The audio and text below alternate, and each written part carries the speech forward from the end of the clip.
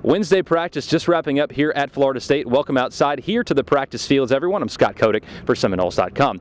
Wednesday marked the first chance we got to catch up with the redshirt freshman quarterback Jameis Winston following the Pittsburgh victory last Monday evening. One thing Winston noted that while the numbers were great, the touchdowns were great, the reason he had success was the veterans at the skilled positions. While us having so many great players and so many players with so much potential and such athletic ability, I mean, it's fun just being out there with those guys and knowing those guys. You can trust those guys.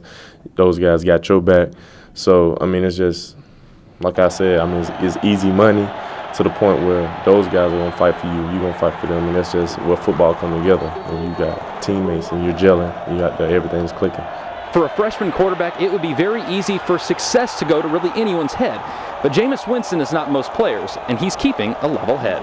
I'm just being myself. I'm going to be myself no matter what, even if I'm on the headlines of ESPN or if I'm on the front page of World Star Hip Hop. So, I mean, I'm just going to be myself. I'm just going to do what I have to do, and I'm going to prepare because my team, they depended on me, and I got to do what's right for them, and I can't have no big head. I got to stay grounded, and I got to stay focused and just keep moving forward. Switching now to the defensive side of the ball, the one thing the Wolfpack do possess is a high-powered offense. If you're a defensive end, making sure you're getting your keys is going to be important. Mario Edwards knows the importance of playing fundamentally sound football. It's definitely a challenge, but we've been repping it so much in practice that we're starting to be like real good at it, and we attacked it. Me personally as end, we have dive responsibility, so we have nothing to worry about. Even if he bounces out, we have support on the outside, so that's definitely a big challenge for us, but I think we can do it. Because you really only have to keep maybe one or two things, and you have one person. Also, the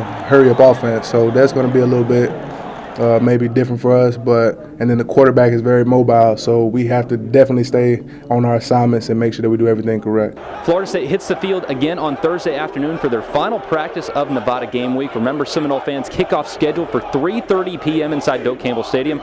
Great seats are still available. Remember, Seminole fans, to help us pack Doak, make this a great environment for the first home game of 2013. Here on Wednesday afternoon at the practice field, I'm Scott Kodak for Seminoles.com.